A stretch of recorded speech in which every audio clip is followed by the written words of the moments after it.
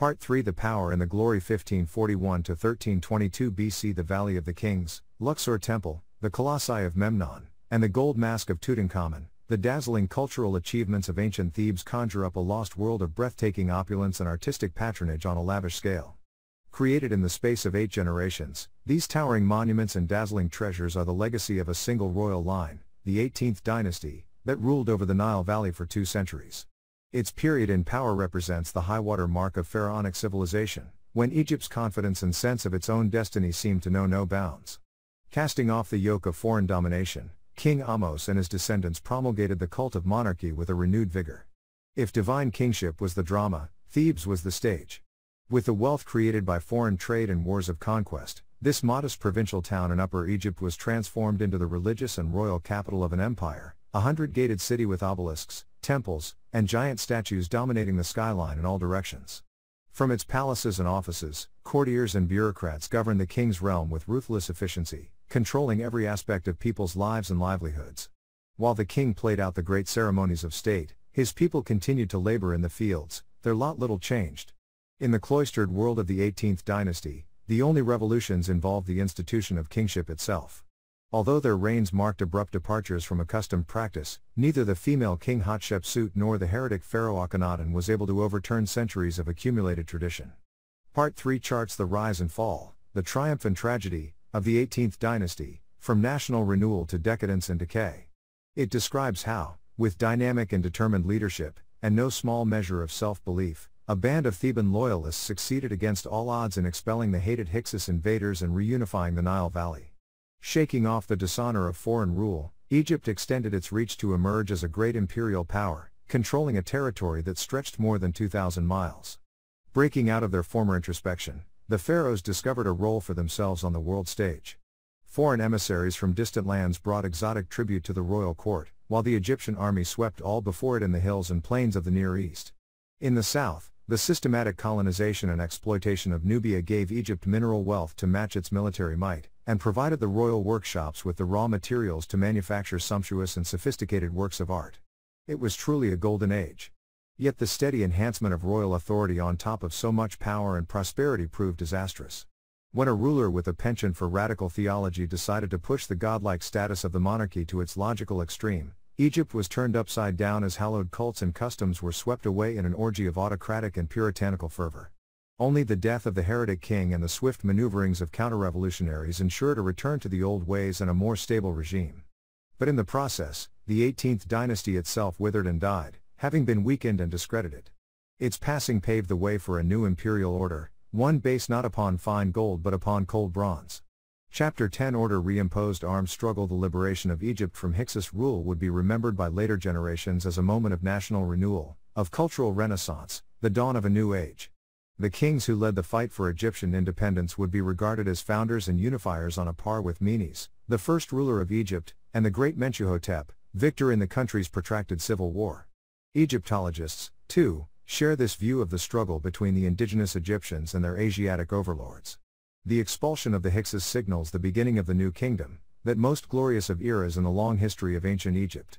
But that was not how it felt at the time. King Kamose's lament on the state of his country was heartfelt.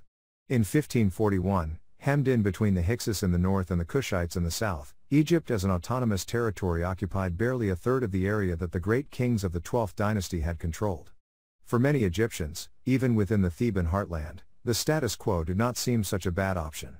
After all, collaboration with the Hyksos ruler in Hutware had its benefits. The Thebans were allowed to cultivate fields and to pasture herds in lands under Hyksos control, and receive supplies of animal fodder from the same region, in return for taxes paid to their foreign masters.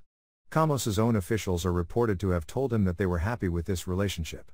While this may be a classic piece of royal propaganda, designed to portray the king as a resolute and decisive leader in the face of cowardly and complacent officials, it probably contains more than a grain of truth. The Hyksos had brought technological innovations to Egypt, not least the horse and chariot, opened up the country to Mediterranean commerce on a grand scale, and shown themselves every bit as adept at administration as the native Egyptians. A policy of peaceful coexistence would certainly have been the easy option. But it held little attraction for a man and a dynasty with ambitions to recapture the glories of the past. For a proud Theban, foreign occupation of any part of the beloved land was anathema, And Kamose expressed his personal determination in the clearest possible terms. "My wish," he told his closest lieutenants, "is to rescue Egypt." Before Egypt could be said to have been rescued, however, there were the small matters of continued Hyksos occupation and a growing Kushite menace to deal with. The ruler of Kush had built up a formidable army with a sizable cavalry, and would lose no opportunity to extend his writ. The raids on Nekep a generation earlier had taught the Thebans a valuable lesson. Securing their southern frontier was an essential prerequisite to engaging the northern enemy. Outnumbered by the Hyksos forces and with inferior military technology, they could ill afford to fight on two fronts simultaneously. The threat from Kush would have to be neutralized first. So in 1540, in only his second year on the throne, and after months of preparation, Kamose led his forces southward. Their immediate mission was to retake Wawat and secure it against Kushite attack, thereby creating a buffer zone on the Thebans' southern flank. Moving through the sparsely populated stretch of valley south of Abu, they seemed to have encountered little if any resistance. As they reached the foot of the second cataract, their goal loomed into view, the fortress of Buin. After serving as one of the main nerve centers of Egyptian military occupation throughout much of the Middle Kingdom, Buin had fallen easily under Kushite control in the following decades. The fort's Egyptian inhabitants had all too readily switched sides, serving their Nubian masters as dutifully as they had the great kings of the 12th dynasty. But once they saw a new Egyptian army massed in force on the horizon, they appear to have capitulated without a fight, rediscovering their erstwhile allegiance to the Lord of the Two Lands. Welcomed as a conquering hero, Kamose oversaw the restoration of Buin's defenses and its rearmament as a vital forward garrison. Strategic commander that he was, his vision extended beyond immediate defensive needs. Looking to the future and the long-term occupation of Nubia, he also re-established Egyptian administration in the region. No king could rely on the vacillating loyalties of fortress commanders. A different mechanism would have to be found to ensure direct royal control of the conquered territories. Kamose's solution was an administrative innovation that would characterize Egyptian control of Nubia for centuries to come. He appointed a trusted official, Teti, to be the first king's son of conquered Nubia, a viceroy who would act on the king's behalf and answer directly to his royal master for all Nubian affairs. With Teti firmly installed in the viceregal headquarters at Pharos, Kamose and his forces returned to Egypt to prepare for battle with the Hyksos, an altogether more difficult and dangerous proposition. Kamose's strategy for his northern front was as much psychological as military. His calculation was that a policy of shock and awe directed against the Hyksos supporting towns of Middle Egypt would have a profound effect on his opponent's morale and soften them up for a final assault. In his own words, "I sailed downstream as a victor to drive out the Asiatics according to the command of Amun, my brave army in front of me like a blast of fire." His first target was the town of Nefresi, which lay inside Hyksos territory just to the north of the regional administrative center of Kamun, modern El Ashmanain. Nefresi was governed by an Egyptian called Teti, son of Pepi. If Kamose's forces could make an example of him, other collaborators might heed the message and desert to the Egyptian side. After maneuvering into position under cover of darkness, the Theban army struck Nefresi at first light. I was upon him like a hawk. My army were like lions carrying off their prey. Showing no mercy, Kamose watched while the town was ransacked, then ordered it to be razed to the ground. A similar fate was dealt the settlements of Hardi and Pershake a few days later. With towns throughout Middle Egypt lying in ruins, Hyksos' hegemony in the region had been destroyed. Thebes was on the march. Then an unexpected stroke of luck delivered Kamose a further propaganda coup.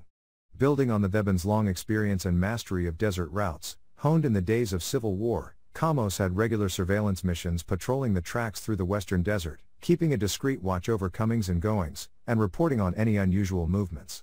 For their part, the Hyksos also relied on desert routes for trade with the Kingdom of Kush.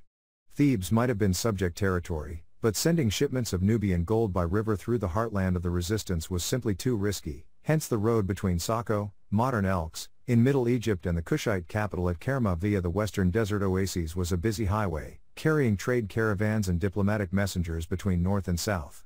One such envoy had the misfortune of being intercepted by Kamose's patrol, just south of the oasis of Giza, modern Bahr Aya. We can imagine the Thebans' delight when they discovered that the messenger was carrying a letter from the Hyksos king to the new ruler of Kush. And the contents of the letter were nothing short of explosive, from the hand of the ruler of Hutware. Al-Sara, the son of Ra-Apepi, greets thee, son of the ruler of Kush. Why do you ascend us ruler without letting me know? Have you noticed what Egypt has done against me? The ruler who is heir, Kamose, penetrates me territory even though I have not attacked him Ashisayu. He chooses these two lands in order to afflict them, my land and yours, and he has ravaged them. Come northward, do not flinch. Look, he is here in my grasp. There is no one who will stand up to you in Egypt. Look, I will not give him passage until you arrive.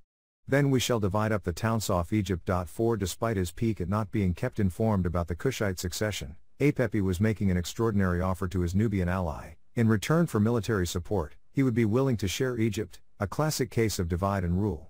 The Thebans' worst fears were well-founded. If they did not act, and soon, Egypt risked utter annihilation. Kamos's response was immediate and intuitive. Instead of killing the unfortunate messenger, he sent him back to Hutware with a message of his own for Apepi: I will not leave you alone, I will not let you walk the earth without my bearing down upon you.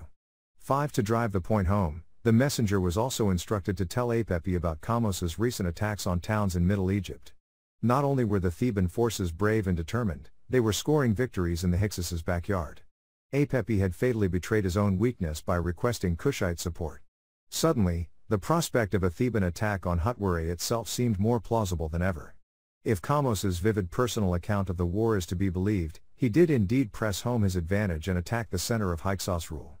He boasted of reaching the outskirts of Hutware, drinking wine from Apepi's vineyards, cutting down his trees, raping his women, and plundering his storeships full of produce from the Near East: gold, lapis lazuli, silver, turquoise, bronze axes without number, moringa oil, incense, fat, honey, willow, boxwood. 6. He claimed to have gotten within sight of the royal citadel itself, a building he contemptuously referred to as the House of Brave Words, where the Hyksos women peeped out from the battlements, like baby mice inside their holes. 7. Lining up his naval forces in attack formation, Kamos launched an all-out assault on the Hyksos stronghold, but without apparent success. He made a brave face of this failed attempt, returning to Thebes in triumph at the head of his army. In time-honored fashion, he ordered that his heroic exploits be recorded for posterity on a series of great stelae, set up in the temple of Amun at Ipizit. But Theban celebrations were short-lived, rudely curtailed by Kamos's premature death a few months later in 1539. The cause of his untimely demise is not known. For all his bravery and bluster, his was not a victor's burial. He was interred in a modest, ungilded coffin with 2 daggers by his side, his life's work unfinished. As if Kamos's death were not devastating enough for the Egyptians, their sense of loss, frustration, and anxiety must have been compounded by the vagaries of the royal succession. Just 3 years earlier, Kamos had very likely been chosen as king in place of the heir apparent because he was of an age to carry on the fight that had claimed Seqenenra's life. Now, with Kamos dead as well, the heir could not easily be passed over again, even though he was only a boy. As Thebes waited for the new king, Ahmose, to come of age, 10 long years passed in military stalemate. With Buin in Egyptian hands, Kush was successfully held at bay. Apepi's demoralized forces were in no position to launch an attack, but without a leader, neither were the Thebans. All they could do was sit tight and make preparations. Victory at all costs. After a decade of enforced inactivity, Egypt was champing at the bit when Ahmose reached adulthood in 1529 and took his place at the head of his army. At last, the final push could begin. The best account comes from a man who was not merely an eyewitness but an active participant in the battle for Hutware. Ahmose, son of Abana, as his loyalist name suggests, was one of the Theban king's most eager and devoted foot soldiers. His father before him had served in the Theban forces. Growing up in the town of Nekep, a staunch ally of Thebes, Ahmose, son of Abana, would have absorbed loyalty to the Theban cause with his mother's milk. Pursuing a military career, he first joined the Marines on the ship Wild Bull. A few years later, he was transferred to another craft, the Northern, which formed part of King Ahmose's fleet for the initial siege of the Hyksos capital. While the Theban navy blockaded Hutware, preventing Hyksos forces from breaking out, the king led his army on a carefully planned advance through Middle Egypt toward the apex of the delta. Their first objective was both strategic and highly symbolic: the city of Memphis, traditional capital of Egypt since the foundation of the state. Next came an equally significant target, Ayunu, cult center of the sun god Ra. It, too, fell with apparent ease. The Thebans could now claim to be a national army, one with divine support from the creator god. Back at Hutware, Ahmose, son of Abana, joined a new warship, the Risen in Memphis, named to celebrate the fall of the capital. Spurred on by their comrades' success, the Marines launched a daring assault on the main Nile channel that flowed past the Hyksos citadel, killing several enemy soldiers in the process. The war of attrition seemed to be going Thebes' way. Ahmose, son of Abana, was rewarded for his bravery with the Gold of Honor, Egypt's highest military decoration, the first of 7 such awards during his long and distinguished career. A second marine assault had to be broken off when the king summoned his forces to join a fierce fight south of Hutware. As Theban land forces drew nearer their final objective, they were beginning to meet stiffer resistance. The final piece in King Ahmos's strategy, before the all-out attack on Hutware could commence, was the capture of Charu, the border fortress that had proved such a vital element in homeland security during the 12th dynasty. 3 months after taking Ayunu, and after a brief siege, Ahmos's army captured the fort. Theban forces were now in a position to intercept any Hyksos retreat from Hutware. Apepi and his followers were caught in a trap. With such a carefully planned series of moves brilliantly accomplished, the final outcome was never in doubt: Hutware was plundered. 8. This laconic comment from Ahmos, son of Abana, summed up the Theban victory. For most of Hutware's Asiatic inhabitants, death came quickly. For those who managed to escape the destruction of their city, Egyptian forces lay in wait at the border. A few Hyksos may have made it to the relative safety of Hyksos-controlled territory in Palestine, but King Ahmos had plans for them, too. Determined that there should be no hiding place for Egypt's erstwhile oppressors, as he saw them, he led his army across the northern Sinai and laid siege to Sharuhan, modern Tel El-Ijul, the main center of Hyksos political and commercial power in the Near East. For 3 years, Egyptian forces surrounded the city until it, too, surrendered. A loyal garrison was duly installed, as at Buin, to secure the surrounding territory for the Egyptian king. And, just to make sure, a backup force was stationed at nearby Gaza, which had been renamed the town the ruler seized, just to rub it in. Ahmos's victory was total. After a brief tour of coastal Palestine, during which he hacked up a few towns to intimidate the native inhabitants, the king returned in triumph to Egypt. The hated Asiatic had been driven out. National unity had been restored. Expelling the Hyksos and securing Egypt's northern frontier with a defensive buffer zone were a good start, but Ahmos knew that the country's future prosperity would depend on more than just security. It needed renewed access to gold, and that meant large-scale reconquest and reoccupation of Nubia, especially the gold-bearing region south of the Second Cataract. This became the major strategic objective for the latter part of Ahmos's reign. Buin was already safely in Egyptian hands and was a useful forward base for operations, but what Egypt needed, above all, was a fortified headquarters in the immediate vicinity of the gold mines. That meant outdoing the great conqueror Senusret III and setting the border even farther south than Sumnah. Fortunately, the perfect geographical location presented itself. The island of Sot, modern Sai, lay midway between the Second and Third Cataracts, right at the heart of the gold-producing region. One of the largest islands in the Nubian Nile, it was ideal for settlement and fortification. On his only Nubian campaign, Ahmos headed directly for Sot, occupied the island, and built a military headquarters, enclosed by a massive fortified wall 15 feet thick, reinforced with buttresses. The site was well chosen, atop a sandstone outcrop that overlooked the east branch of the Nile and a broad section of the east bank. A sandstone quarry was opened up on Sot to provide building material for the fortress and other royal installations in Lower Nubia. And finally, Ahmos had a statue of himself installed in the temple at Sot to act as a focus for patriotic fervor and to inspire the loyal defense of his new southern headquarters, just as Senusret III had done at Sumnah. With Egyptian hegemony now firmly established from the coasts of the Near East to the Upper Nile, Ahmos boasted that his slaughter is in Upper Nubia, his war cry in the lands of Phoenicia. 9. Egypt was great once more, its people free from occupation and the threat of invasion. But not everyone shared in the mood of national euphoria. Freedom, people might have remembered, meant different things to different audiences. For the monarchy, the restoration of order meant a return to the methods of the past, with the king at the apex of society, supported and served by an uncomplaining populace. For the populace, Egypt's rebirth meant a return to autocratic government. Yet a few people were willing to risk their lives to oppose the Theban monarchy and its seemingly unstoppable rise to absolute power. No sooner had Ahmos planted the Egyptian flag on Sot Island and begun to sail northward to Egypt than a minor rebellion broke out, led by a Nubian insurgent. He seems to have taken the opportunity of the king's temporary absence to launch an attack, but it was woefully underprepared and doomed to failure. Ahmos summoned his forces, engaged the rebel, and seized him as a living captive. His hapless followers were taken prisoner, no doubt to be sent to work in the gold mines of Nubia. Then, inspired perhaps by such a brave but reckless show of defiance, a more serious insurgency flared up. This time it was led by an Egyptian named Titian, possibly a son or relative of the governor of Nefrusi, who had been the object of Kamos's wrath a generation earlier. Titian's cause, opposition to Ahmos's rule, had attracted a large number of supporters, and these malcontents clearly posed a real threat to the government and its plans. The king's response was immediate and ruthless. His Majesty killed him, his gang was annihilated. Ken the dissidents, or freedom fighters, had had their chance and had squandered it. There would not be another open rebellion against the Egyptian monarchy for 500 years. Hand in hand with political challenges came natural disasters. To the north of Egypt, the Minoan civilization had recently been devastated by the volcanic eruption of Thera. The ash cloud had completely buried the Minoan colony of Akrotiri, while burning debris falling from the sky had destroyed crops and houses on Crete, 150 miles away. Weakened by the resulting famine and social instability, the Minoan world, which had dominated the Aegean for 5 centuries, suddenly looked vulnerable, a fact not lost on the small but ambitious city of Mycenae, on the Greek mainland. At around the same time, though probably unconnected with the Theran cataclysm, a meteorological calamity beset Egypt. A violent rainstorm swept the country, causing major damage to property, including the royal residence.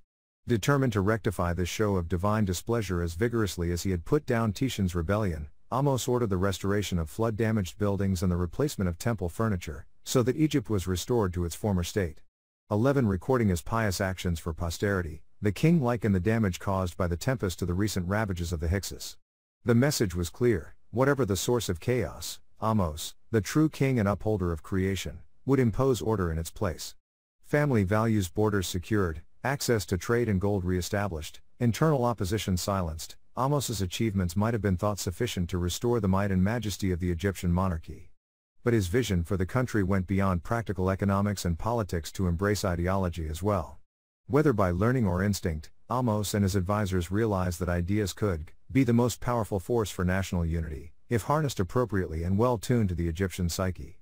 The king's own experience had taught him the importance of a close-knit family, and the same was undoubtedly true out there in the towns and villages of Egypt. With the country, or its rulers, at least, enjoying peace and plenty once more, Ahmose set about making his own royal family the primary focus for religious devotion throughout the land. It was perhaps his greatest achievement, and one that was to define his entire dynasty. Personally, Ahmose had particular cause to give public recognition to key members of his family. Because he had acceded to the throne as a boy, the government had been run during his minority by his grandmother Tetisheri and his mother, Ahotep. Indeed, Ahotep's impeccable royal credentials gave her unrivaled legitimacy to carry out such a role.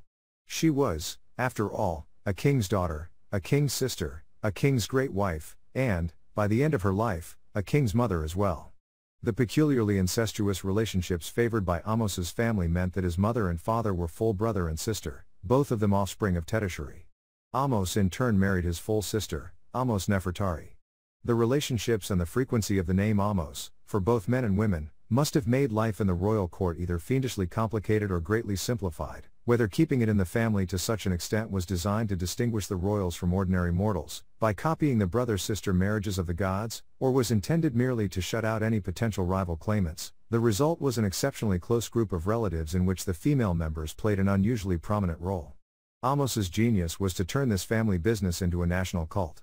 At Abju, ancient burial place of kings and thus a key site for the veneration of royal ancestors, Ahmose erected a pyramid temple for himself, decorated with scenes of his victory over the Hyksos, and a shrine for his grandmother Tetisheri.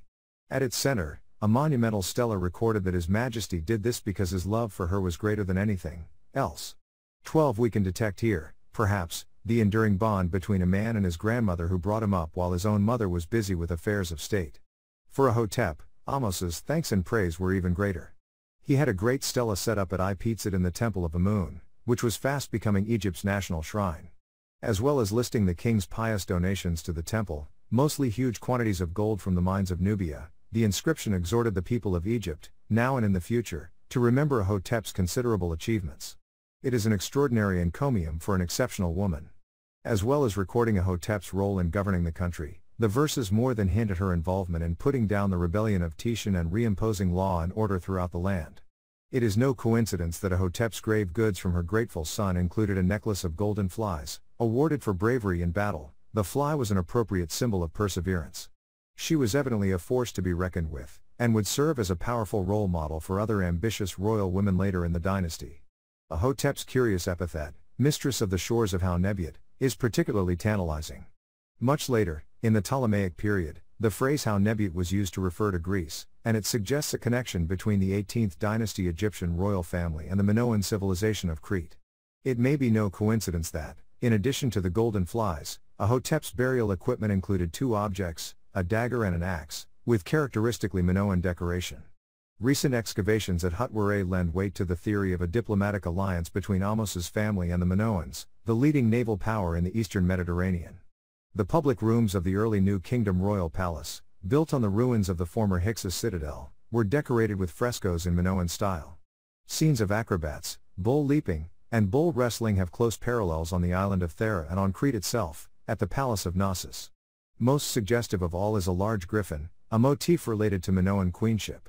Its presence at Hutware raises the intriguing possibility of a dynastic marriage between the Egyptian and Minoan courts.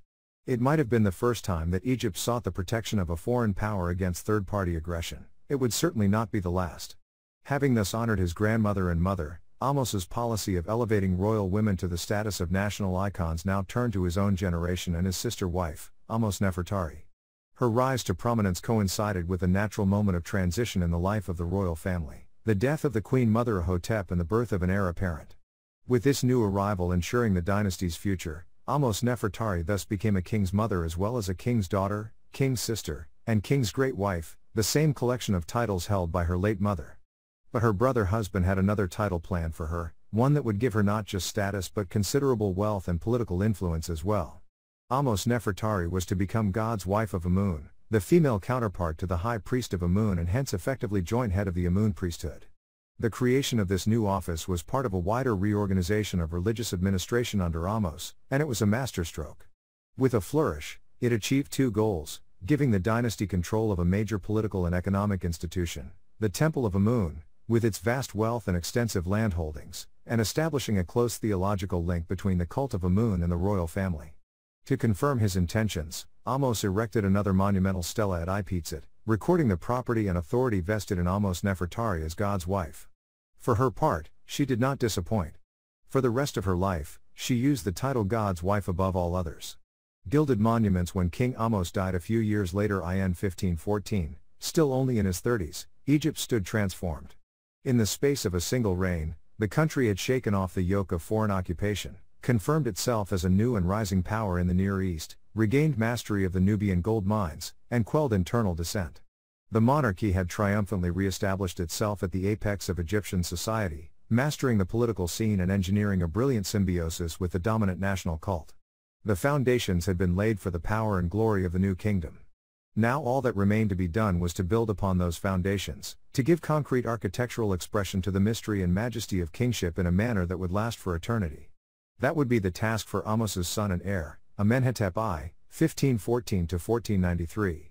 Or, rather, for the Queen Mother, since Ahmos's premature death left Egypt, once again, with an underage monarch.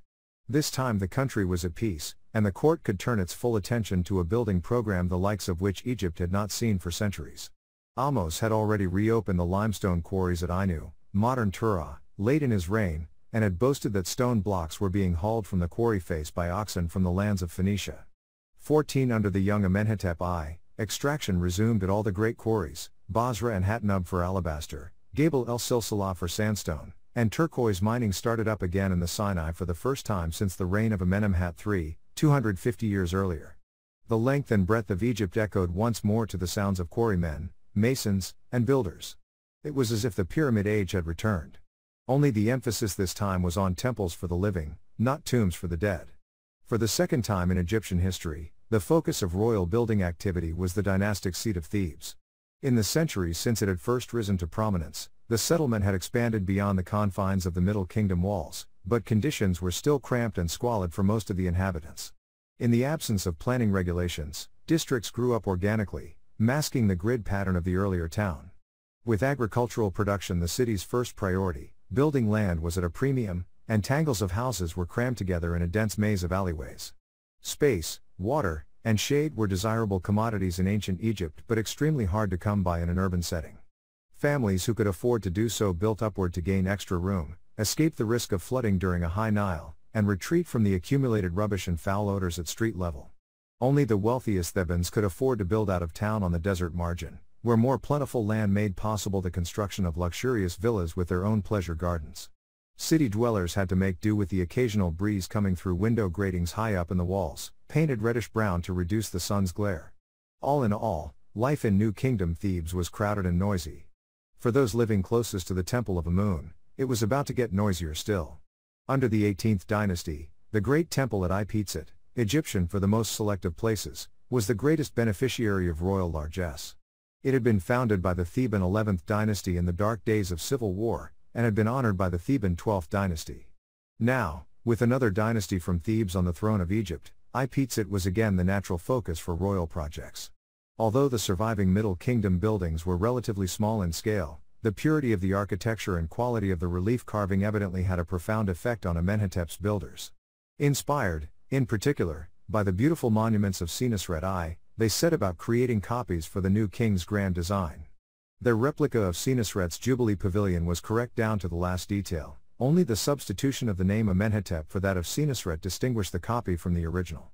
Directly in front of the 12th dynasty temple, a great courtyard took shape, dominated by a giant pylon gateway resembling the hieroglyph for horizon, the place where the sun rose and set. Amenhotep I's Ipizit would be nothing less than the act of creation in microcosm. The courtyard walls were decorated with scenes of the king offering to Amun, and priests offering to the king, the quintessential combination of divine and royal cults in a single space. In the center of the court, a magnificent alabaster shrine was erected as a resting place for the sacred bark shrine of Amun when it was carried in procession through the temple. The alabaster shrine's decoration stressed the mystic union between God and king, and depicted the royal jubilee, already being planned, though never actually celebrated. Along two sides of the court, small side chapels housed statues dedicated to the royal cult, their walls decorated with scenes of perpetual offerings. To complete the layout, a sacred abattoir was built next to the temple. It would be used to provide cattle for religious festivals and, of course, for the cults of Amenhotep I and his mother, Amos Nefertari. Ostensibly a magnificent new house for the god Amun, Amenhotep's constructions at Ipizit were equally a monument to divine kingship. The fact that the two strands could not be disentangled was entirely deliberate. By placing himself as the direct heir to the great royal builders of the Middle Kingdom, Amenhotep was consciously casting a veil over the intervening chaos. His work at Ipizit seemed to confirm that the sacred essence of kingship had passed directly from the 12th dynasty to the family of Amos. Like all great Egyptian rulers, Amenhotep I had a penchant for rewriting history. The king's ambition, to turn Thebes into a giant open-air temple to kingship, did not stop at Ipizit. In the sacred theater of the Nile Valley, the West Bank was just as important as the East, since the two together formed one of those symbolic dualities through which the Egyptians made sense of the world around them. In the particular case of Thebes, the West Bank was the city's main burial ground, where the rulers of the 17th dynasty had built their modest pyramid tombs, but it also had a deep and ancient connection with kingship. The dramatic embayment in the cliffs at Deir el-Bahri was believed to be a dwelling place of Hathor, mother goddess and protector of monarchs. For this reason, the Civil War victor, King Mentuhotep, had chosen it as the location for his mortuary temple and for the national war grave. The symbolism of the place must have been particularly striking for Amenhotep I. Not only had his own Theban dynasty recently emerged triumphant from another war, but the theological relationship between Hathor and the king provided the divine pattern for his own close association with his mother, Amos Nefertari. Their joint rule was not just God-given, it was divinely inspired. To give these ideas concrete expression, Amenhotep commissioned two chapels at Deir el-Bahri, one of them directly in front of Mentuhotep's temple. He also built a sanctuary to house the bark of Amun when it traveled across the Nile from Ipizit in a great procession once a year called the Beautiful Festival of the Valley. At Deir el-Bahri, as at Ipizit itself, the inscriptions and decoration emphasized the royal cult, with particular emphasis placed on the role of Amos Nefertari and on the king's much-anticipated jubilee.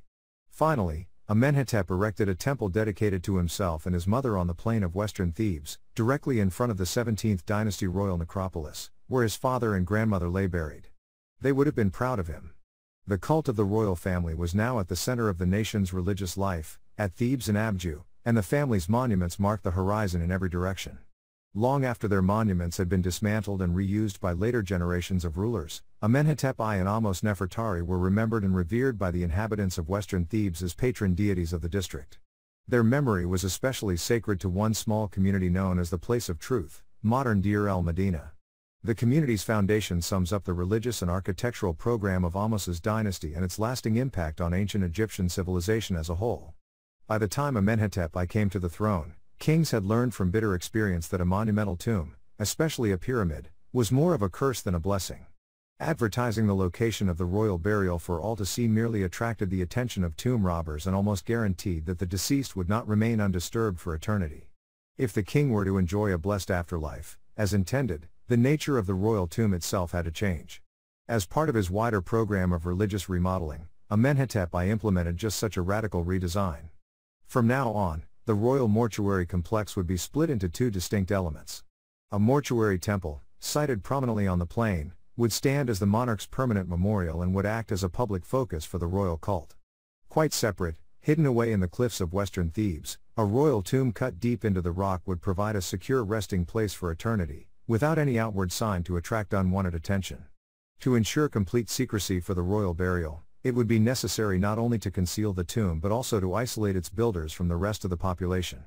The solution was to establish a workman's village, hidden away in a remote valley in the Theban hills, where those employed on the royal tomb, together with their wives and children, could live in splendid isolation. The secrets of their sensitive work would remain safe. The place of truth was duly founded, with Amenhotep I and Ahmose Nefertari as its royal patrons, and the community remained in use, fulfilling its original purpose, for 5 centuries. Today it is the single most important source of evidence for daily life in the New Kingdom. As for Amenhotep I's own tomb, its whereabouts remain a mystery, despite more than a century of archaeological investigation. In contrast to his successor's sepulchres, which have become modern tourist traps, Amenhotep's dwelling place for eternity lies undisturbed. In this, as in the rest of his program for the Egyptian monarchy, his wish was fulfilled. Chapter 11 Pushing the Boundaries Firestorm over Nubia. A paradox lay at the heart of Egypt's New Kingdom Renaissance. The country's restoration to its former glory had been led by the institution of hereditary monarchy, yet this very system suffered from fundamental weaknesses. For 2 successive generations, the throne had passed to minors. Although this gave the female members of the royal family an unprecedented opportunity to exercise leadership, having the sacred office of kingship held by a child, dependent on others for direction, was not exactly in accordance with the Egyptian ideal, nor was it a recipe for strong government. Worse still, the inbreeding favored by the Theban rulers of the late 17th and early 18th dynasties had narrowed the gene pool to a dangerous degree. Amenhotep I and his sister-wife were themselves the offspring of a brother-sister marriage, as were their parents. With only 2 great-grandparents between them, it is perhaps not surprising that Amenhotep I and his queen were unable to have children. Indeed, it is remarkable that they were not afflicted by more serious congenital conditions. Monarchy is nothing without an assured succession, and the lack of an heir risked undoing all the hard-won achievements of Amenhotep and his dynasty. What the king lacked in fertility he more than made up for in strategic ability. Recognizing the imperative of a legitimate successor, he took the unusual decision late in his reign to adopt one of his most trusted and talented lieutenants, a man named Thutmose, as heir apparent. Thutmose's origins are shrouded in obscurity. The new king hardly wished to publicize his unorthodox path to power, but his selection was inspired. Though already in middle age, and unlikely to enjoy a long reign, he possessed apparently inexhaustible energy and determination. He had a bold vision for Egypt's destiny, one that involved not merely cementing the victories of Kamose and Ahmose but actively extending the nation's borders to forge an Egyptian empire. Under the Thutmoside dynasty, Egypt would be transformed, at home and abroad, into the most powerful and glittering civilization of the ancient world. Thutmose I, 1493 to 1481, was the first king for 3 generations to come to the throne as an adult. He was in a position to begin his program of government straightaway, but only after he had countered any possible rumblings against his claim to the kingship. The continued presence of the royal matriarch, Ahmose Nefertari, gave his reign a much-needed stamp of legitimacy, but Thutmose decided to take more public steps to underline his right to rule. His first act as king was to issue a decree announcing his coronation and his formal adoption of royal titles, 2 ceremonies that confirmed a king in power and conferred upon him divine authority. He sent the decree to his viceroy in Nubia, Turi, with express instructions to erect monumental copies in the major centers of Egyptian control, Aswan, Kuban, and Wadi Halfa. The memory of rebellion against King Ahmose was still raw, and Thutmose was determined to browbeat his Nubian subjects into submission from the very start. For the land south of the First Cataract, Thutmose's coronation decree was both a warning and a promise. Within 12 months, Nubia would reel from the most concerted and devastating campaign of conquest ever launched by Egypt. Enraged like a panther, Thutmose declared his aim to destroy unrest throughout the foreign lands, to subdue the rebels of the desert region. The firestorm over Nubia raged for most of his second year on the throne, 1492. The rulers of the Middle Kingdom had been content to pursue a defensive strategy, guarding Egyptian interests in Wawat against the threat from the Kingdom of Kush through a mixture of economic engagement and political appeasement.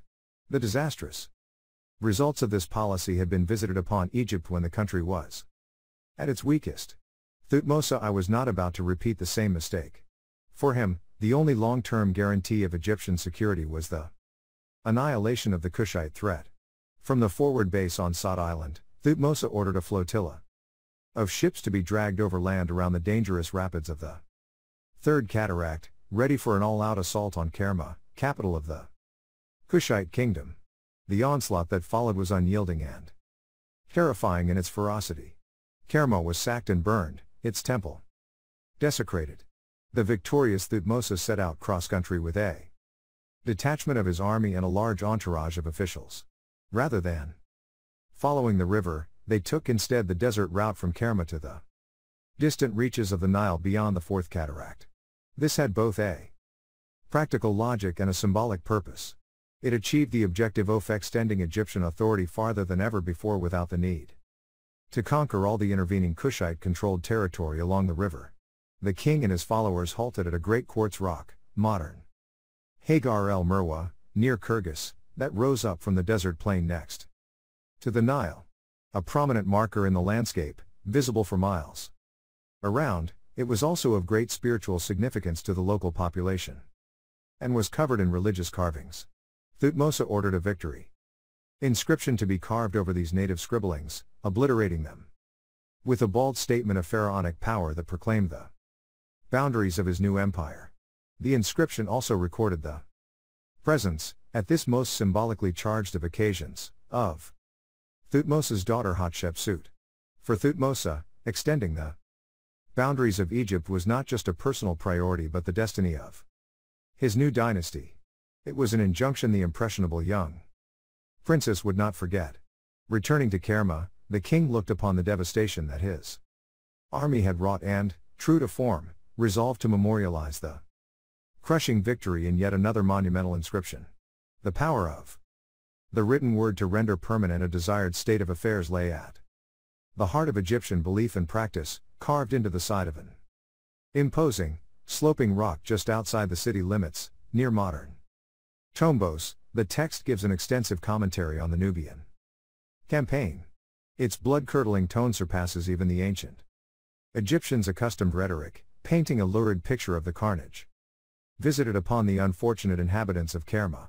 In the same breath, the inscription extols righteous warfare and pumps up Thutmose I as a glory-seeking conqueror who is ready to roam the earth, taking on all comers. He trod the earth's end in might and victory, seeking a fight, but he found no one who would stand up to him.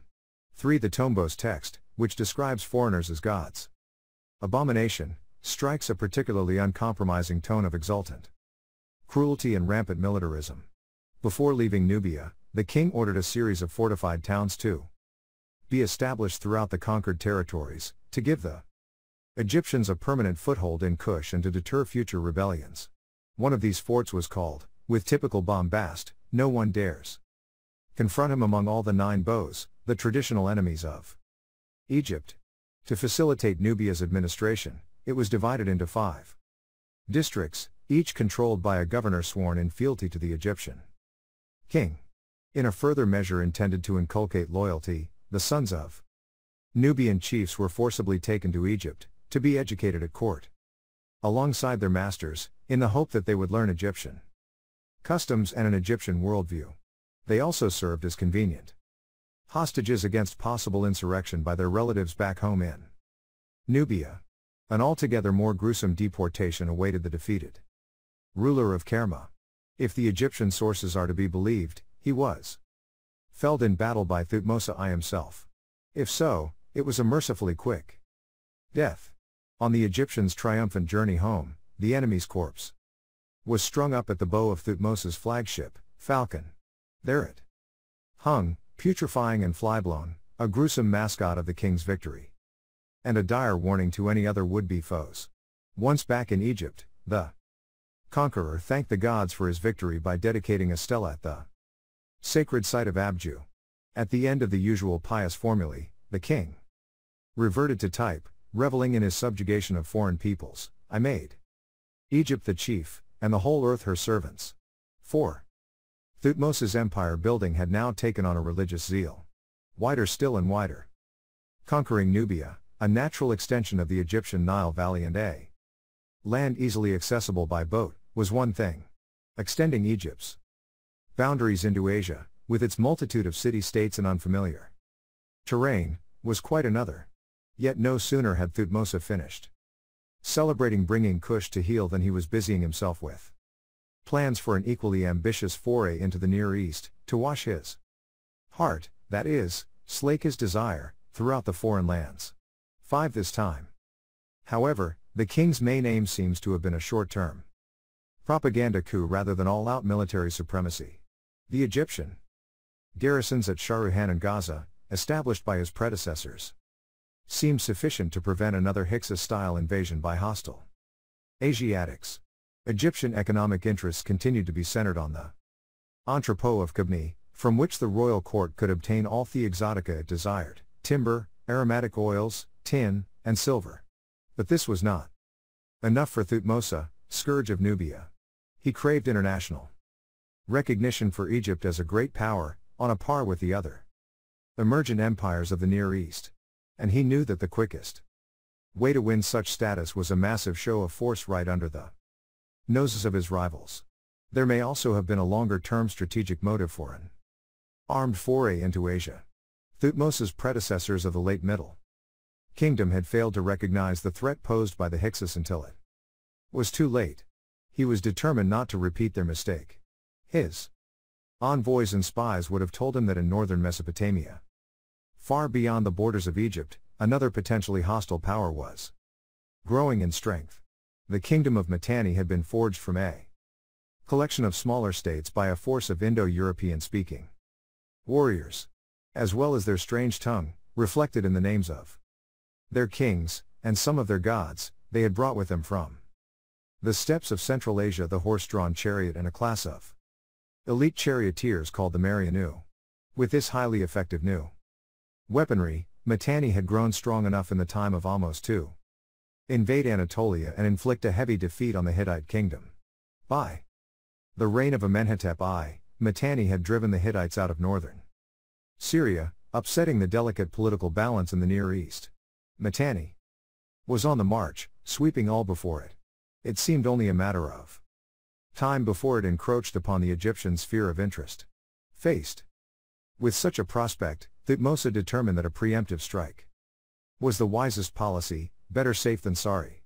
So, in the 4th year of his reign, he set out for the kingdom of Mitanni, known by the Egyptians as Naharan, the two rivers in other words, Mesopotamia. Details of the expedition are sketchy, but it seems likely that to avoid a lengthy and protracted campaign through Palestine, Thutmose opted instead for an amphibious operation, sailing up the coast of the eastern Mediterranean and landing his forces in the friendly harbor of Khabni. From there, it would have been a much shorter overland march into northern Syria and to the banks of the upper Euphrates. Beyond the mighty river lay Mitanni proper. Local intelligence sources confirmed Thutmose's worst fears. Mitanni was indeed planning an attack on Syria-Palestine, directly threatening Egypt's economic interests. The king lost no time in engaging the enemy and made great carnage among them. 6. Capturing some of their prized horses and chariots. To rub salt into Mitanni's wounds, Thutmose did what might, by now, have been expected of him. He had a great commemorative inscription carved on the banks of the Euphrates, to mark the Ultima Thule of his new empire. From the borders of Mesopotamia, in the north, to the Fourth Cataract. In the south, Egypt's power had never been so widely felt. Honor satisfied, the Egyptian army turned for home. All-out conquest of Mitanni had never been in the cards, for Egypt had no strategic interest in controlling a land so far from home. But Thutmose had succeeded in firing a warning shot across Mitanni's bows and neutralizing its immediate threat. He had also demonstrated Egypt's new superpower status on the world stage, both to Mitanni and to its nervous neighbors. Yet rather than heading straight back to Egypt with His victorious forces, Thutmose decided to indulge in a classic display of triumphalist hauteur, halting his homeward march in the land of Nye. In the valley of the river Orontes, modern Assi, he proceeded to hunt the herds of Syrian elephants that roamed the area. This extraordinary act was no doubt carefully calculated.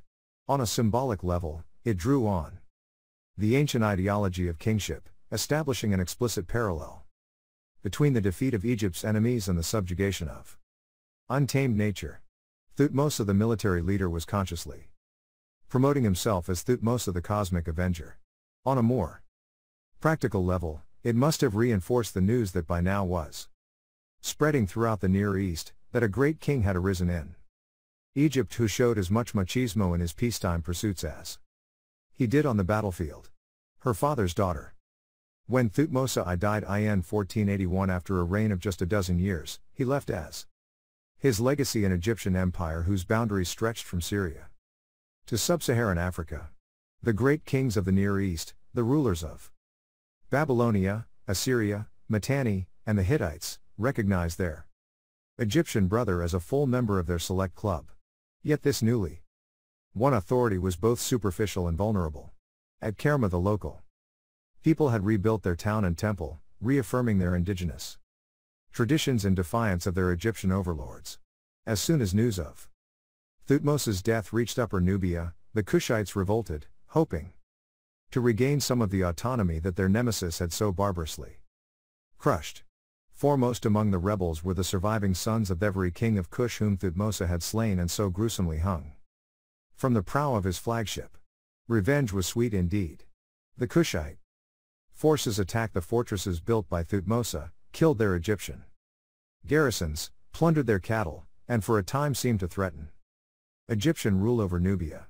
But they had reckoned without the determination of Thutmose's young successor and namesake, who showed himself every inch his father's son. Ordering an immediate military response to the uprising, Thutmose II, 1481-1479 commanded that every Nubian male should be put to the sword, save just one of the Kushite princes who would be brought back to Egypt for education in time-honored fashion. In his ruthless determination to defend his father's achievements, Thutmose II was no doubt supported by his half-sister and consort, Hatshepsut. Living up to her name, which means foremost of noblewomen, Hatshepsut was not merely the king's great wife. As daughter of Thutmose I by his chief consort, Hatshepsut clearly regarded herself as having a stronger claim to the throne than her husband, whose mother had merely been a secondary wife. So, when Hatshepsut's young husband succumbed to ill health after only 3 years on the throne, she seized her chance. No longer content to stand on the sidelines, she set her sights firmly on gaining the top job. As for Ahmose before her, kingship would be the focus of her ambition. Thebes her stage.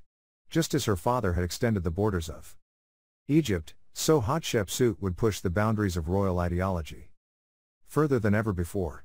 For a woman to hold the reins of power in ancient Egypt was not unprecedented.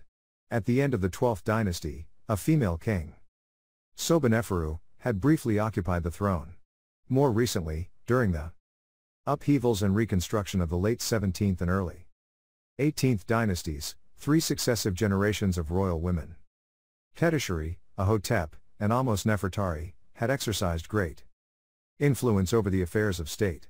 On the face of it, Hatshepsut was merely following in this tradition when she ruled as regent for Thutmose II's infant son, her stepson, Thutmose III. As a contemporary inscription makes clear, there was a different tone to Hatshepsut's authority from the very start.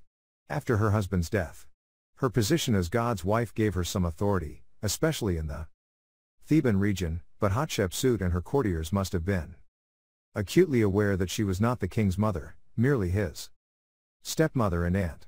For her to exercise full control of the government would require appropriate ideological cover and proper theological justification. Her first bold step was to adopt the equivalent of a royal throne name, which she used alongside her queenly titles. Then, 7 years into the new regency, in 1473, Hatshepsut made the determined An irrevocable decision to adopt the full panoply of kingship, the regalia of crowns and scepters and the hallowed titles and styles of Egyptian monarchy. Although she had to share the throne with her young stepson, there was no doubting who was the senior co-regent. Hatshepsut's reign had begun in earnest. In the wake of such an unorthodox succession, the new female king and her advisors embarked on a concerted program of myth-making. To bolster her legitimacy, they promoted the story of her divine birth, and rewrote history to have her elected as heir apparent during her father's lifetime. On monuments and inscriptions, she consciously emphasized her father's achievements, calling herself the king's firstborn daughter, and studiously ignored the brief reign of her late husband. It was as if Thutmose II had never existed and the throne had passed directly from Thutmose I to Hatshepsut. This sleight of hand may have convinced some of her detractors, but there was still the awkward question of her gender. The ideology of kingship demanded, a male ruler. Yet Hatshepsut, as her very name announced, was female. Her response to this conundrum was deeply schizophrenic. On some monuments, especially those dating from the time before her accession, she had the images recarved to show her as a man. On others, she had female epithets applied to male monarchs of the past, in an apparent attempt to feminize her ancestors. Even when portrayed as a man, Hatshepsut often used grammatically feminine epithets, describing herself as the daughter, rather than son, of Ra, or the lady, rather than lord, of the two lands. The tension between male office and female office holder was never satisfactorily resolved. Little wonder that Hatshepsut's advisors came up with a new circumlocution for the monarch. From now on, the term for the palace, per-aa, literally great house, was applied also to its chief inhabitant. Pharaoh, pharaoh, now became the unique designation of the Egyptian ruler. While Thutmose I had concentrated his efforts on building an empire, his daughter's greatest desire was to deck Egypt with buildings befitting its new status. Hatshepsut's reign is remarkable for the sheer number and audacity of her monuments, from a rock-cut shrine deep in the mountains of Sinai to a stone-built temple inside the fortress of Buin, in Nubia. But it was Thebes that benefited most from her plans. The city's sacred landscape, laid out at the very beginning of the new kingdom, offered Hatshepsut unrivaled opportunities to associate herself ever more closely with the state god Amun-Ra, and hence to silence her critics and doubters once and for all. For generations, Amun-Ra's chief temple at Ipizit had enjoyed a theological importance belied by its rather modest proportions. Hatshepsut changed all that. She set about transforming it into a true national shrine, adding a noble pillared hall 8 between her father's two monumental gateways. At the core of the temple she reshaped the Middle Kingdom sanctuary, while on the south side her architects created a vast new gateway, the largest to date, fronted by 6 colossal statues of the female king. Nearby, she erected a chapel carved from blocks of red sandstone and black granite, each of them decorated with exquisite scenes of Hatshepsut performing the rituals and duties of kingship. On the north side of the temple, she built a royal residence with the revealing name the Royal Palace. I am not far from him, that is, Amun-Ra. The crowning glory of her additions to Ipizit were 3 pairs of obelisks, designed, quite literally, to point the way to the divine. On the base of one pair, she had her masons carve a long text, to record her pious motives for all eternity. It stands to this day as Hatshepsut's principal apologia, the most revealing insight into her character and ambition. Holy of Holies. Beyond Ipizit, Hatshepsut took up where Amenhotep I had left off, adding yet more architectural props to the great Theban stage set of kingship. From her gateway on the south side of Ipizit, she set forth a new axis that linked the temple of Amun-Ra with a temple dedicated to the god's consort Mut and, beyond that, with a new shrine for the divine bark at Amun's southern sanctuary, modern Luxor. To make proper symbolic use of this new processional way, Hatshepsut's theologians inaugurated an annual celebration, the Festival of Opet, during which the cult image of Amun was carried from Ipizit to Luxor, for a period of rest and relaxation. A moon of Opet would journey across the river to visit the West Bank, and a small temple specially built by Hatshepsut to receive him, opening up yet another ritual axis. With the beautiful Festival of the Valley already connecting Ipizit and Deir el-Bahri. Processional routes now demarcated the whole of Thebes. The city and everything in it belonged incontrovertibly to Amun-Ra, thanks to the ministrations of his beloved daughter. Of Hatshepsut's many constructions in Egypt, none received more care and attention than her temple at Deir el-Bahri. The site's close association with Hathor, mother goddess and guardian of kingship, must have given it a special appeal to a female monarch. The fact that it lay directly opposite her new southern gateway at Ipizit gave it added symbolic potency. Such a spot demanded a monument of uncommon quality.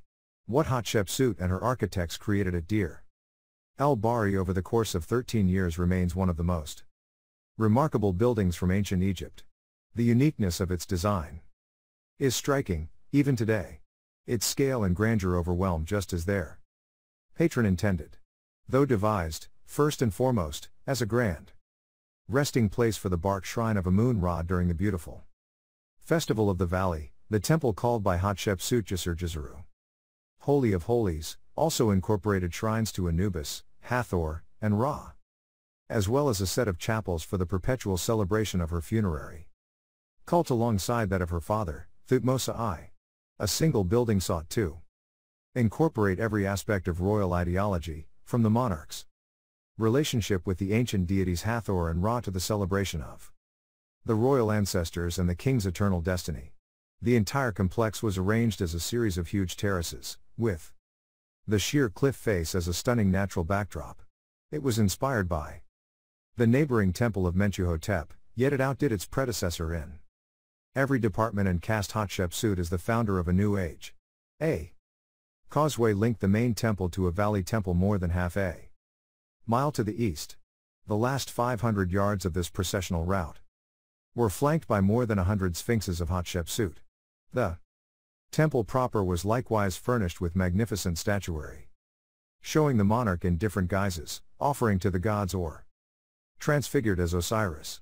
Behind the pillared facades of each terrace, delicately carved and painted scenes recorded key episodes from Hatshepsut's life, real or imagined, her divine birth, her election as heir apparent, her coronation, the transport of her obelisks to Ipizit, and, perhaps most famous, the expedition she sent in 1463 to the fabled land of Punt to bring back exotic materials for Amun-Ra. The vivid details of the African landscape, the Puntite stilt houses, and their obese queen have made this tableau one of the best known in any Egyptian temple. It seems to capture the freshness, vitality, and innovation that characterize the reign of Hatshepsut, the most effective and powerful of the handful of women ever to rule ancient Egypt. There is one further, unusual aspect to Hatshepsut's reign, the unprecedented favors bestowed on her most devoted follower. Senenmut. A man of humble origins, Senenmut rose to prominence during Hatshepsut's regency. As tutor to her daughter, he enjoyed privileged access to the royal family's inner sanctum. As overseer of the audience chamber, he effectively controlled who did and did not get to see the regent. While as steward of the queen's estate, he wielded considerable economic influence. The combination of offices made him Hatshepsut's most influential courtier by far. He seems to have had an artistic bent, to judge from the unparalleled quality, and diversity of his surviving statuary, and his skills were recognized by Hatshepsut, who promoted him to the office of overseer of all the king's works, and chief architect. In this capacity, he masterminded the sculpting and transport of the Ipizit obelisks, and the construction of Holy of Holies. His special reward, among many, was royal permission to carve his own devotional reliefs at Deir el-Bahri, Ipizit, and in all the temples of Upper and Lower Egypt. 10 At Deir el-Bahri, he even had himself depicted in the upper sanctuary, albeit carefully concealed behind the open doors of the shrine. For a commoner to be shown in the most sacred part of the temple was not just unusual but unprecedented.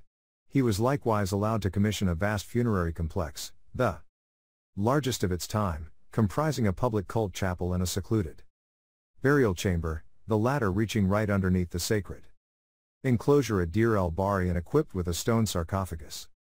Another royal prerogative.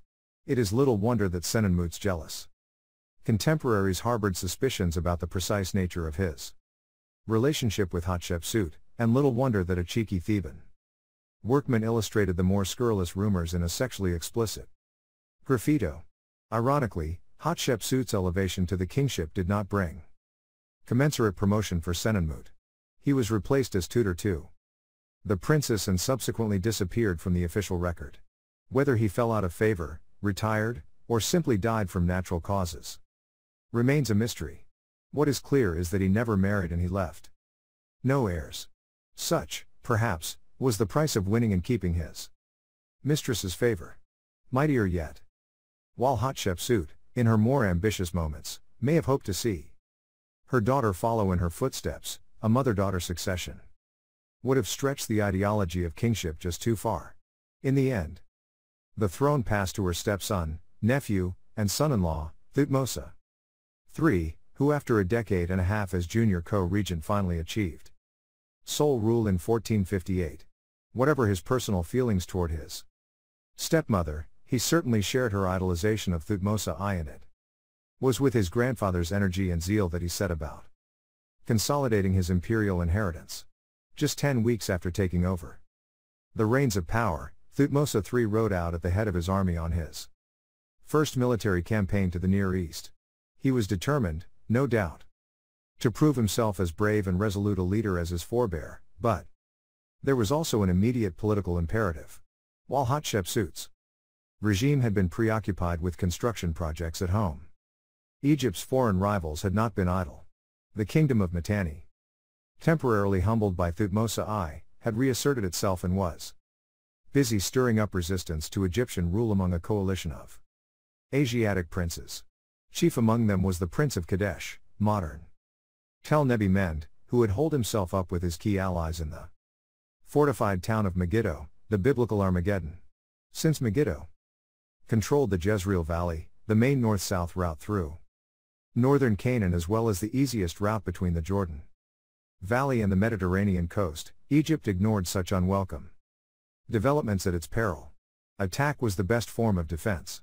At the end of winter 1458, Thutmose III and his household division of 10,000 men passed through the border fortress of Charu, bound for Megiddo. After a march of 9 days, they reached Gaza and bedded down for the night in friendly company. But this was no time for relaxation. They were off again at the crack of dawn, setting forth in valor, victory, power, and vindication. A further 11 days' march through unfamiliar and hostile territory brought the army to the town of Yehem, where the king held a war council. From Yehem, 3 roads led to Megiddo, one to the north, one to the south, and the most direct route through the narrow Aruna Pass. According to the official campaign record, the king argued for the Aruna road against the advice of his generals. Whatever the truth behind the decision, it was inspired, for as the Egyptian soldiers advanced through the narrow defile, with Thutmose leading from the front, they met no resistance. The enemy had been waiting for them to the north and south, never expecting them to risk the Aruna road. Once the Egyptian rear guard had safely emerged from the pass, the entire force continued down the road toward Megiddo and pitched camp on the bank of the Kenna Brook in the early afternoon. Like Shakespeare's Henry V on the eve of Agincourt, Thutmose steeled his men for battle the following morning, telling the soldiers of the watch, "Be steadfast, be steadfast. Be vigilant, be vigilant." At daybreak on April 27, the king appeared in the midst of his infantry, standing on a chariot of electrum and clad in shining armor, a dazzling sight to inspire his troops and intimidate the enemy. It seems to have done the trick, for the opposing forces fled headlong toward Megiddo with faces of fear, abandoning their horses and their chariots of gold and silver, the men, to be hoisted up into the town by their clothes. 13 Then, to the Egyptians' eternal shame, their discipline cracked, and instead of pressing home their advantage, they set about plundering the possessions the enemy had left behind on the battlefield. Having failed to capture Megiddo before the town could muster its defenses, the Egyptians found themselves preparing for a long siege. A detachment of soldiers was sent to measure the town walls, while others cut down the surrounding orchards. After a great effort, Megiddo was surrounded by the Egyptians with a wooden wall 7 feet high and 3 feet thick, and was further isolated by a ditch. As the days and weeks dragged on, some of the beleaguered and famished townspeople came out to surrender, and were duly pardoned. For the Prince of Kadesh and his allies, it was only a matter of time. Eventually, they too surrendered to Thutmose, crawling upon their bellies to kiss the ground before His Majesty's might, and to beg breath for their nostrils. 14. Their public submission was only the beginning. The victorious king appointed new rulers to all their towns, seized their land, and annexed it to the royal treasury. The produce from the rich, arable fields of the Megiddo Plain, together with annual tribute from across the Near East, gave Egypt the economic clout to match its political and military might. The haul of booty from the Battle of Megiddo was stupendous: 2,000 horses and nearly 1,000 chariots, almost 2,000 cattle, the same number of goats, and more than 20,000 sheep, 1,796 male and female slaves and their children, and numerous prisoners of war, including the wives of the ruler of Kadesh. All in all, it was the most significant military event of Thutmose III's reign. And it secured Egyptian control over the Transjordan for the next 4 centuries. The dread and envy of them all. Behind the official rhetoric of the campaign annals, the spoils of Megiddo also had a human dimension. Egyptian soldiers returned from battle with foreign wives as well as plunder. The captives and concubines who made the long journey to the Nile Valley brought about a transformation of Egyptian society, integrating themselves with their host communities and turning New Kingdom Egypt into a thoroughly cosmopolitan country, a wholly unintended consequence of Egypt's imperial adventures. The Nile Valley had always been a melting pot of peoples and cultures, Mediterranean and African influences coexisting and cross-pollinating. From prehistoric times, Egypt had welcomed immigrants from other lands, as long as they thoroughly integrated themselves and adopted Egyptian customs. Even at the height of the Pyramid Age, when Egyptian chauvinism and self-confidence had known no bounds, a native citizen of Memphis might have rubbed shoulders with a shipwright from Kabni or a mercenary from Nubia, albeit bearing adopted Egyptian names. But the influx of foreigners, prompted by Thutmose III's campaigns, was on an altogether different scale. Egyptian towns and cities found themselves home to significant foreign populations, and the migrants were quick to make the most of their new opportunities.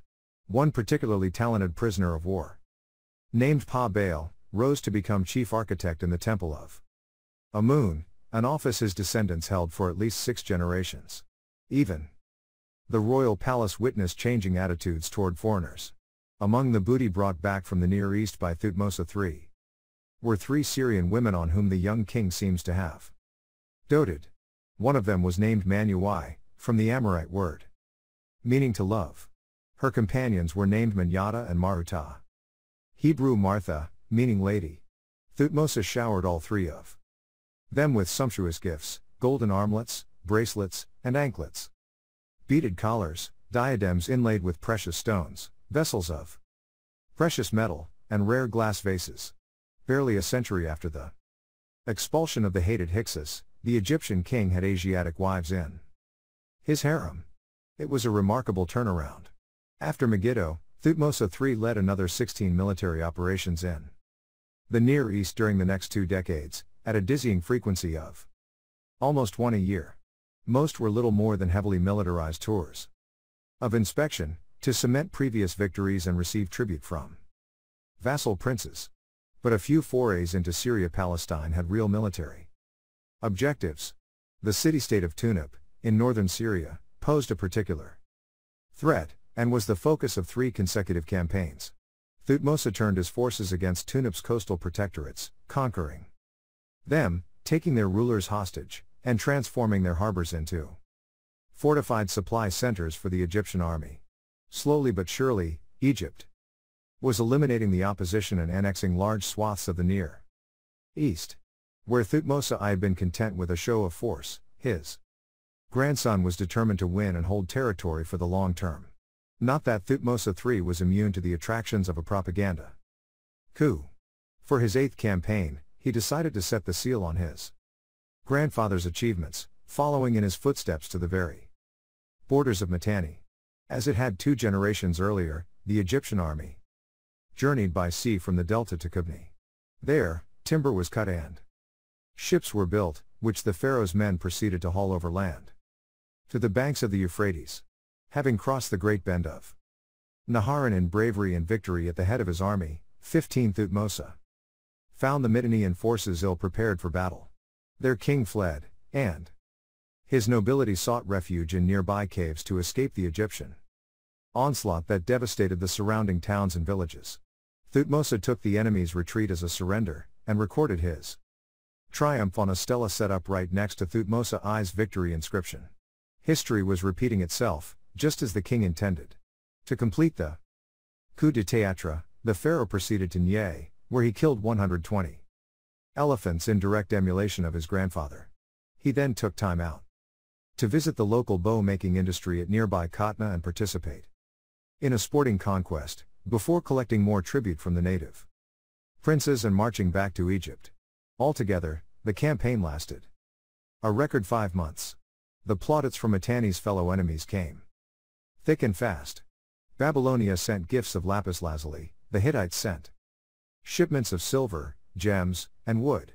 Assyrian envoys brought tribute too, as, a little later, did delegations from Ashua, on the Ionian coast, and the land of Tanaya, perhaps Mycenae, which provided silver and rare iron. Egypt's reputation was at its zenith, and Thutmose III, Egypt's warrior pharaoh, was the toast and envy of foreign capitals. From the Aegean to the Persian Gulf, there remained only the unfinished business of Nubia, or brute force had failed to crush Kushite opposition. Perhaps a more calculated policy might succeed. Kerma had been rebuilt time and again by its loyal citizens, so rather than razing the city to the ground, Thutmose III took the simpler expedient of founding his own Egyptian settlement next door. Drawn away by opportunities for trade and employment, the population of Kerma slowly but surely migrated the short distance to the new town of Pnubs. Starved of commerce, the old city, talisman of Kushite nationhood, withered and died. Instead of killing the local rulers and hanging them upside down from his bowsprit, Thutmose III brought them and their families back to Egypt for a spell of assimilation, before repatriating them, thoroughly acculturated, to continue administering their homelands on behalf of the Egyptian crown. While Egyptian control was never as strong in Kush as it was in Wawat, Thutmose's policy was a success, and serious rebellions did not trouble the new kingdom pharaohs again. Thutmose III was justly hailed in his lifetime as the ruler who makes his boundary as far as the horn of the earth, the marshes of Naharan. 16 in the eyes of posterity, he was, perhaps, the greatest of all pharaohs. Chapter 12. King and Country. All the king's men. Thutmose III's foreign conquests loom large in contemporary accounts of his reign and still dominate our view 35 centuries later. Yet, while the king spent long periods away on campaign, especially during the first 2 decades of his sole rule, he could not afford to neglect domestic affairs. Egypt was geographically extensive, and a nation of strong local and regional traditions. The forces of decentralization were never far beneath the surface. Bitter experience, twice in Egypt's history, had shown that in the absence of firm central government, the country could easily fall prey to political fragmentation, internal conflict, and foreign invasion. For the early 18th dynasty kings, Ahmose and Amenhotep I, rebuilding their shattered realm had been the priority, overseas adventures and unaffordable distraction. That Thutmose III was able to devote his considerable reserves of energy to widening the frontiers of Egypt is a testament as much to his forebears' administrative reforms as to his own leadership skills. For the system of government that the early New Kingdom rulers put in place strengthened the absolute Power of the monarch while releasing him from the day-to-day exigencies of running the country. The king might be the sole source of power, simultaneously head of state and government, commander-in-chief of the armed forces, high priest of every cult and the gods, representative on earth, and the arbiter of policy, but in practice he delegated matters to a small handful of trusted officials. Reveling in their status and wealth, these men, and they were all men, Egypt might have accommodated itself to a female pharaoh, but the corridors of power remained an all-male preserve, who ran the country during the New Kingdom commissioned for themselves beautifully decorated sepulchres in the Theban hills. The so-called tombs of the nobles are a favorite tourist attraction today, but also a revealing window on the king's inner circle. Look beyond the brightly colored wall paintings, and the murky reality of power politics comes sharply into view. For practical purposes, the administration of Egypt was divided into separate departments. Central government combined the office of royal construction projects, headed by an overseer of works, with a all-important treasury, under the control of the chancellor. The army had its own overseer, as did the Nubian gold mines, so vital to the prosperity of the Egyptian economy. Provincial government was the responsibility of regional appointees, such as the king's son and overseer of the southern countries, who administered Egyptian-controlled Nubia, while individual towns had their own mayors. Thebes, the monarchy's theological power base, was treated as a special case, with its own devolved administration entrusted to ultra-loyalists. Each temple in the land had its own priesthood with economic as well as religious authority. First among equals was the high priest of Amun, who exercised effective control over the vast land holdings and other assets that belonged to the temple of Ipizit. Finally, there was the department responsible for the royal household and for the estate that supplied its material needs. Here, the royal steward held sway, controlling access to the king's person and enjoying privileged access to the monarch. At the very top of the government machine, filling the role of intermediary between every department and the king, was the office of vizier, effectively prime minister. In the 18th dynasty, this position was divided into two, with a northern vizier based in Memphis and a southern vizier in Thebes. All in all, it was a highly effective system, giving the king, through his placemen, control over every aspect of the nation's affairs. In the days of the pyramids, the major offices of state had been reserved for male members of the royal family, but such a system would have provided the king's younger brothers and sons with opportunities to build up rival power bases, and could have proved disastrous. In the late 4th dynasty, the upper ranks of the administration had been open to men of non-royal birth. Not only did this keep the king's potential rivals away from positions of influence, but it also enabled the government to be run in a more professional way. By the early New Kingdom, with Egypt engaged in international relations and empire building on an unprecedented scale, the king's male relatives, with the exception of the crown prince, could be safely packed off to join the army, much like the younger sons of British monarchs in more recent times. There, they could find an outlet for their skills and frustration in the service of the state. Meanwhile, back at home, an entire ruling class of bureaucratic families had established itself at the pinnacle of ancient Egyptian society. Its members monopolized the best jobs, often passing them down from one generation to another. Within this small and claustrophobic clique, men of talent and ambition jostled for power, currying favor with the king to advance their own careers.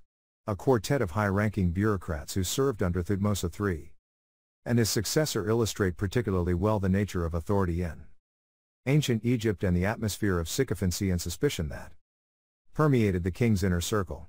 Through them, we may glimpse the inner workings of the Egyptian state at the height of its power and prestige. Church and state.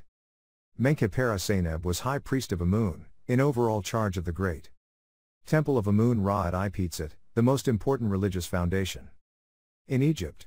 The string of titles inscribed in Menkaperra-Seneb's tomb emphasizes his status as occupant of the senior sacerdotal office in the country, superintendent of the priests of Upper and Lower Egypt, administrator of the two thrones of the god, superintendent of Advanced offices, superintendent of the double treasuries of gold and silver, superintendent of the temple of Teikau Amun, set over the mysteries of the two goddesses. Typically for a senior member of the ruling elite, Menkaperra Seneb's chief qualification for high office was his personal connection with the royal family. Menkaperra was the throne name of Thutmose III, and Menkaperra Seneb's very name. Menkaperra is healthy expressed his devotion to the monarch, a loyalty born of close family ties. Menkaperra Seneb's grandmother had grown up in the royal palace as a foster sister of the young Thutmose I, while his mother had been a royal nurse.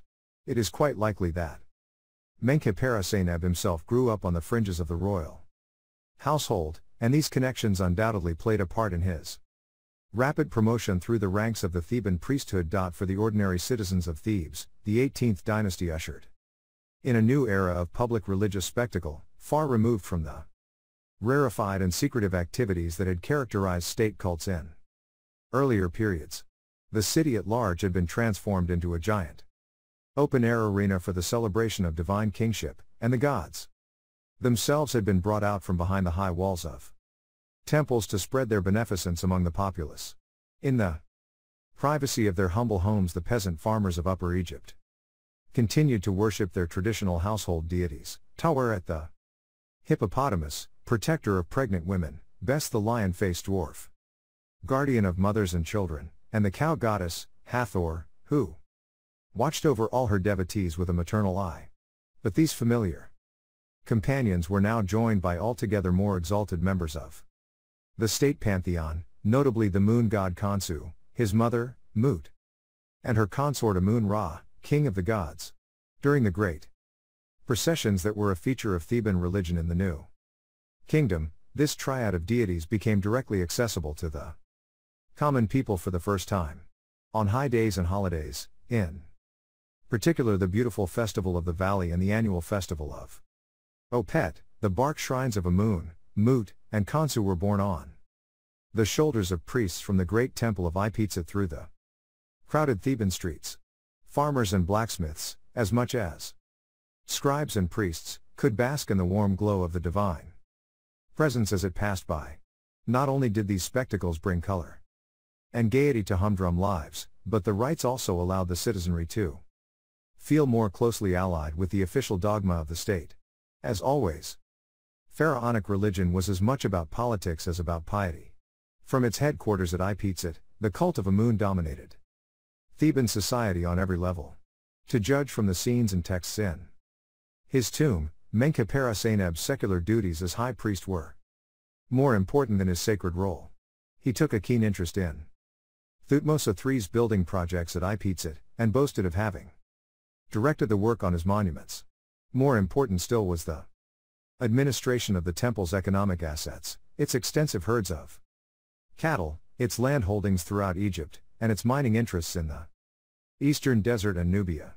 Menkaperra Seneb spent much of his time inspecting livestock, supervising the delivery of agricultural and mineral revenues, and ensuring that the temple granaries were kept restocked, all, of course, on behalf of the sovereign. Part of the wealth that poured into Ipizit was destined for the temple workshops, which employed the finest craftsmen in the land. Their job was to manufacture costly objects not only for the temple itself, but also for the royal household. Temple and palace, in ancient Egypt the two institutions were inextricably intertwined and mutually reinforcing. As high priest, Menkaperra Seneb's primary duty was to bolster the monarchy ideologically and financially. These twin strands came together most spectacularly in the formal presentation of foreign envoys to the king. The parade of colorful foreign emissaries with their exotic goods. Minoans with animal-headed drinking cups, Syrians with tame bears, Hittites and Asiatics with weaponry and metal ingots, served to emphasize the superiority of the Egyptian ruler over all other lands, and also his fabulous material wealth. While Menkaperra Seneb ensured that the temple of Amun-Ra and its priesthood remained loyal to the monarch, his colleague Reimposed was tasked with an even greater responsibility, the smooth running of the civilian administration throughout Upper Egypt. As southern vizier, Rekhmire exercised a combination of courtly, judicial, and administrative authority, hearing petitioners with a grievance against the authorities, presiding as chief judge in important cases, and receiving daily briefings from other government ministers. In his own words, he was second, only, to the king. 1 Rekhmire, 2, owed his exalted position more to influence than to innate ability, coming from a long line of viziers. In accordance with the Egyptian concept of Ma'at, truth, justice, and righteousness, the vizier was sworn to carry out his duties with impartiality. At Rekhmire's installation, the king himself delivered the admonishment with these words. For his part, Rekhmire claimed to have observed this injunction scrupulously. Yet there is something rather telling about his protestations. They suggest that the reverse was the norm, and that most ordinary Egyptians received rough justice from those in authority. The balance of Rekhmire's activities is also revealing. Aside from his tours of inspection and his daily audience when he listened to plaintiffs in the hall of the vizier, flanked by the master of the privy chamber on his right and the receiver of income on his left, his schedule was dominated by briefings from subordinates. Alongside reports from the treasury and the royal estate, key intelligence was provided each day by the head of the palace guard, the garrison commanders, and the head of the security service. The king's personal safety seems to have weighed as heavily as the national economy, underlining the autocratic nature of the ancient Egyptian regime. As well as prime minister and first lord of the treasury, the vizier was effectively commissioner of police, minister for the armed forces, and interior minister as well. Rekhmire also paid regular visits to Reimposed, no doubt to ensure that the high priest was performing up to the mark, further evidence of the close connection between religious and secular spheres. Having received information from every department of state, Rekhmire relayed this to the king at a daily conference. While the vizier might coordinate government policy, there was no doubt where ultimate authority lay, and where the power to hire and fire senior officials rested. Despite impeccable connections, Rekhmire's family did not succeed in holding on to high office for a further generation. When Thutmose III was succeeded by Amenhotep II, 1426 to 1400, the old vizier's sons, who might have expected to follow in their father's eminent footsteps, were passed over in favor of another family altogether. A new broom, a deliberate break with the past, brought about a decisive change of family at the top of the upper Egyptian bureaucracy, and reminded the ruling elite of the precariousness of power in an absolute monarchy. The king giveth and the king taketh away, blessed be the name of the king. Pride and prejudice. The chief beneficiary of the new reign was a family with equally strong royal connections to Amenhotep II, not his predecessor. As a young prince, Amenhotep II had received instruction from a man named Ahmose-Hume, who was also overseer of the harem palace, the institution that provided a home for the king's wives and children. Ahmose-Hume's sons grew up, if not side by side with the prince, then certainly in the same milieu. When Amenhotep came to the throne, he lost no time in promoting his childhood companions to high office. The elder brother, Amenemopet, gained the southern vizierate in succession to Rekhmire, while the younger brother, Senefer, literally good brother, was appointed mayor of Thebes. Between them, Amenemopet and Senefer controlled virtually every aspect of the upper Egyptian administration. Moreover, both brothers reinforced their membership in the new king's inner circle by marrying women from the same background. Amenemopet married a woman of the harem palace, and Senefer a royal wet nurse. Senefer is one of the few new kingdom officials whose true character can be seen in the official record, through the carefully chosen biographical details inscribed in his tomb. Although granted the extremely rare privilege, along with his brother, of a burial in the Valley of the Kings, it is his second Theban sepulchre that is the more famous. Dubbed the Tomb of the Vines, it is remarkable for its ceiling, which is molded and painted to resemble a fruitful vine, laden with pendant bunches of grapes. It conjures up an image of Senefer the bon vivant, the mayor who spends his lifetime in happiness.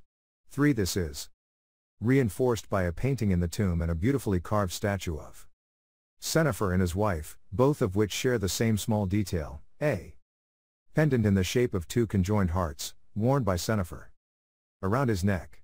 The pendant is inscribed with the throne name of Amenhotep II and must have been a royal gift. It was evidently Senefer's most treasured possession, talisman and symbol of his king's favor. Not for nothing did Senefer describe himself as one who satisfies the heart of the king.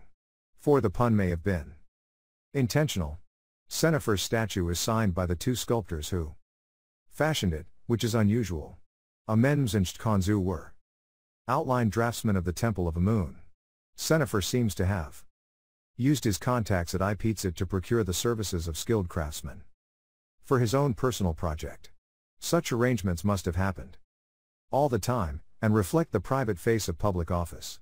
Another piece of evidence that reveals Senefer's character is an even more remarkable survival, a sealed and unopened letter addressed by him to a man named Baki, who was a tenant farmer in the town of Hut Sekum, modern Hu, north of Thebes. The reason for the missive was to give notice of Senefer's impending arrival at Hutscom, where he intended to take delivery of certain supplies. In imperious tones, Senefer hectors his subordinate, warning him. While Baki may have deserved such a dressing down, it is equally likely that this was the way Senefer, proud mayor of Thebes, addressed all his underlings. Pomp and circumstance went hand in hand with pride and arrogance, the story of officialdom throughout history.